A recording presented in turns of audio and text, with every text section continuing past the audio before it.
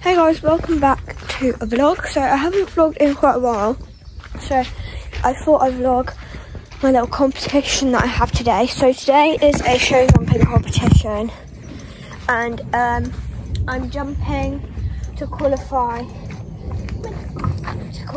for Rectory Farm. I went to Rectory Farm last year, and I just took someone's place in the dressage, and I really wanted to just do it because it was like a team and she dropped out and you needed at least 3 for the team, and there was only 2 when she dropped out. So they were like, can we have a last minute replacement? And I was like, yeah, sure. So I replaced her, and I really enjoyed the show, so I wanted to do it again this year, but I'm not a dressage person, so I did the event like a couple of weekends ago, and as a team we qualified for Rectory Farm one day event, and yeah, so that's good. And for the show jumping today, hopefully I'll qualify. I don't really mind if I don't, because I'm already doing something there, but I would like to do it as well because it's just a bit of exposure. And we would have to stay overnight because it's in Cirencester, and it would be like the one day event, and then the next day it'd be the show jumping, or the other way around. So that's really that. And yeah, so really excited. I don't really get nervous before shows, to be honest. I just kind of get nervous when we get there, and then I just like try not to like overwhelm myself. And if we're in like a team and I've got like my friends there, then I'm just like with my friends while we like walk the course and stuff. So that's nice that we have like friends there. But yeah, so it's like Manor or something like that. I'll put the name on the screen. But yeah, it sounds very bougie, whatever it is. It's like something Manor. And yeah, so yesterday I washed Maggie's tail, body, and then I also did her plaits for today. In her mane, I just used some gel just to slick them like at the top of the plait, just so that it wasn't like, what's the word? It wasn't like all frizzy and everywhere. But I'm not sure if my mum's going to put her tail or not. But because it is a qualifier, we have to plait her and wear a white saddle pad or non-roll, or whatever you call it. So I'm going to wear my Premier design one. I also have my Voltaire design one in the car, but I'm not sure if I'm going to be able to wear it because it has to be white and that one's blue. Got like the blue on it. But yeah, so I'm thinking of maybe plaiting her forelock now. But because I cut her mane a bit dodgy, it's kind of a bit layered, so the hairband doesn't go as far down. So we have the hairbands packed already, so I'm just probably going to put a couple hairbands like at the bottom and then like roll it up like that. Yeah, or Mama's gonna roll them up, or my mum's gonna roll them up. I don't know. She might roll them up like after we do the course walk. Like, I don't know, really don't know. But I also need to plait her forelock. We don't usually do that because she doesn't really like it. She doesn't really like the plait in the forelock, so I don't put it in the night before.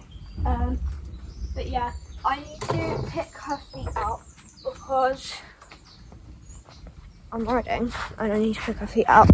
So I'll pick her feet out quickly, and while I groom her I'll do a little toe lapse.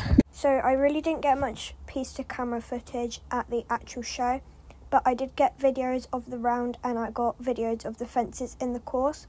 So the first one was like a clear round, so it really didn't matter what the time was, and the second one was on time, and if you like had the same time as someone, it was like to faults. But this was the first course and it was a really windy course, and yeah, so it is a really nice venue.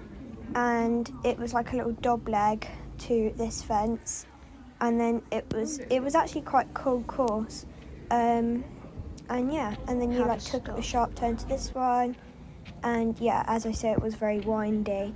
But yeah, so I hope you enjoy my round. So without further ado, let's go.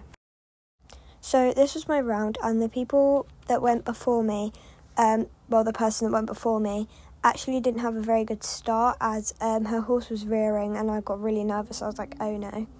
But yeah, as you can see, I pretty much have to trot all of it. And yeah, she was super good, and we did get clear in this one. And in the next one, we just got 4 faults because I decided to take a jump off turn. And I knocked the pole because I like turned in the air. But yeah, so really windy course, had to trot most of it. But the venue was super, super cool. And the fence that I'm just about to jump is like, it was like silver and then had like yellow on it.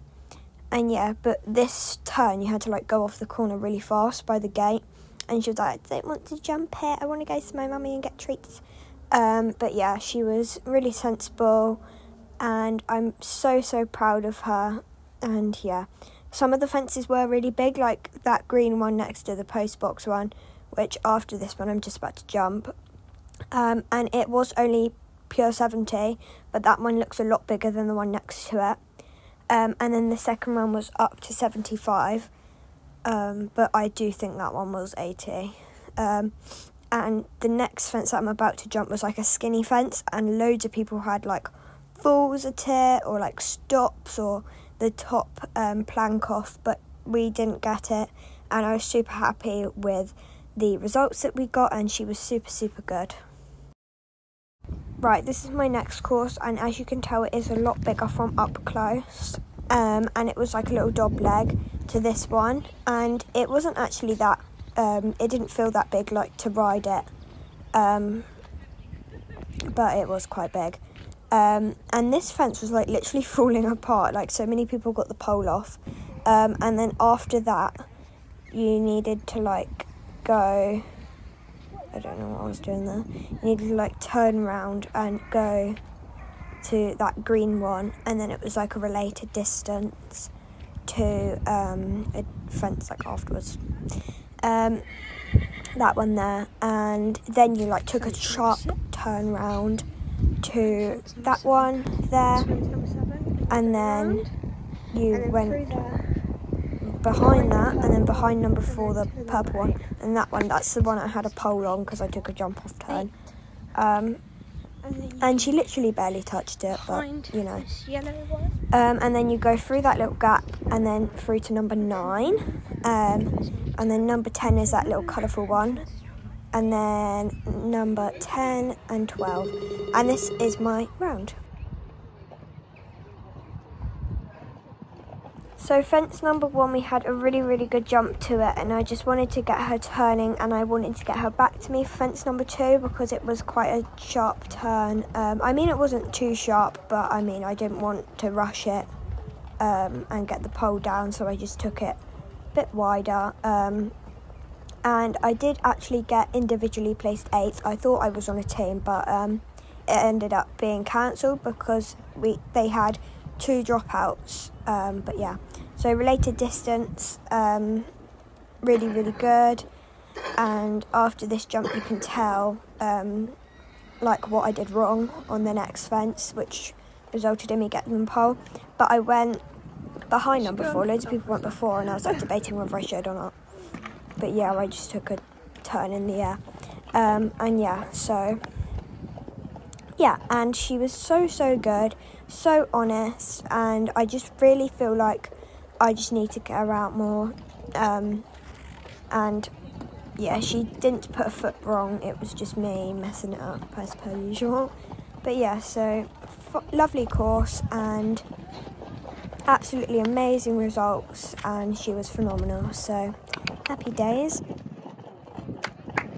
So I'm just leading down to the field, and my mum is coming down to poo pick, so I think she's going to bring the brushes down as well, and she'll have the wheelbarrow so she can like fill the wheelbarrow up and everything. I wasn't sure she was going to cough then. But yeah, so super excited. I gave her a little bit of a wash down because I had put gel in her mane to plait it all up yesterday. So it was just a bit crispy, so I just washed it off. But yeah, so I'll just open the gate, so be right back. Right, we've got the whole crew now. Oh, we've got Jack and Meg, sorry. Harvey and Mary Legs. Oh, okay, never mind. And then we have Jack, and then Marmalade. So we've got the whole crew. Oh my god. I don't think this is supposed to be on YouTube. So if you can't tell, everyone is now in the field. And then Marmalade. Marmalade's always on her own, bless her heart. I really want to get her a little companion. I want to get her a little Shetland friend. But Andy won't let me get any more horses. So we're going to have to get her a goat. But yeah. Yeah, there was just some beef between Harvey and Jack because they both wanted Mary Legs as their girl. I had to delete that though because it was a bit feisty. So yeah. But yeah, I kind of just want to sit down here for a little bit, to be honest. I might do some jumping, you know, because we've got all the jumps out. Yeah, I want to jump Mommy's, but she's living the lazy life at the moment, aren't you, darling? She's loving it. Oh, this is so cute, this is so cute, this is so cute, so cute. Oh, maybe it's not cute. Oh no.